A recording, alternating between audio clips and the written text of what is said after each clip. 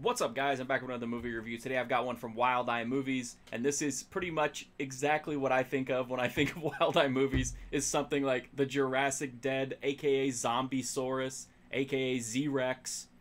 Just ridiculous concept, really awesome, splashy cover art. So this movie is about a scientist who comes up with a formula that can be used to bring dead things back to life. It's decided that it's just not a, not something that, it's not a road that we should be going down, essentially. And, he's not happy about it. So he decides to use the serum on a dinosaur, which who knows how I don't know how he got the dinosaur or whatever, but he ends up having a zombie T-Rex. It goes crazy, starts biting people. And then the movie kind of flashes forward to a few different groups of people who end up converging at a, hidden underground bunker. And from there, things just spiral into, a ridiculous, I don't even know how to explain it. It's just stuff happens, and that's the movie. I don't know any other better way to put it. You have all these people down in the bunker, and some of them are trying to get rid of the serum.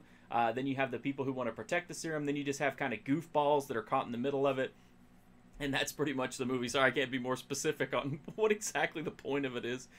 This is a really cool movie, and I want to say right off the top, when you see a cover like this, we have all been on this road. We've been in a video store, and you see an awesome cover like that, and you're like, dude, zombie T-Rex, I want to see this movie. You get it home, you put it in, and whatever's on the cover is not in the movie, or it's only in there for a few seconds. Let me dispel that right now. This movie does have a zombie T-Rex, and it is featured prominently in the movie. It's not in all the time, but it is definitely there.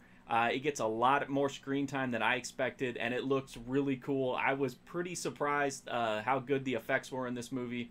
Some of the CGI doesn't look good, but there's also a big, practical T-Rex that looks really cool. So, if you're here for the zombie T-Rex, this movie delivers. Otherwise, it has kind of like a horror sci-fi vibe as the people try to survive. These zombie creations and each other in the bunker. It's just a really fun, brisk movie. Is it dumb? Yeah, kind of, but it's also really fun. It's cheesy. It's got some good gore in it. It's got some really cheesy, over-the-top dialogue. It's got colorful characters. And essentially, in a movie, I think anyway, like the Jurassic Dead, that's what you want. You want a movie that's colorful and fun and, just goofy, and that's exactly what this movie is. I don't know how it could have been much better other than just to have, some cheesy, washed-up B-movie star maybe pop up for a cameo or something. But honestly, I thought this movie was pretty good for what it was. The DVD from Wild Eye looks fine. It's a DVD. It's not a Blu-ray, so it doesn't look, sparkling and, super refined, but it looks really good. I had no issues whatsoever, which is good because this movie has some cool visuals, and especially being able to soak in all the effects, you want it to look, nice and clear and clean, and that's definitely the case here. Unfortunately, there's not a lot of extras if you're interested in that kind of thing. There's some Wild Eye trailers, and that's about it. So in the end, I know a lot of people are probably going to pass it by because they're going to be like, there's no way this low-budget B-movie is actually going to have a zombie T-Rex. And if it does, it's going to be really shitty CGI and appear for 2 seconds. That is not the case, man. This movie has an awesome-looking dinosaur, and you get to see it do a bunch of stuff. And you get to see some cool gore and some funny dialogue. I just thought it was a really good time.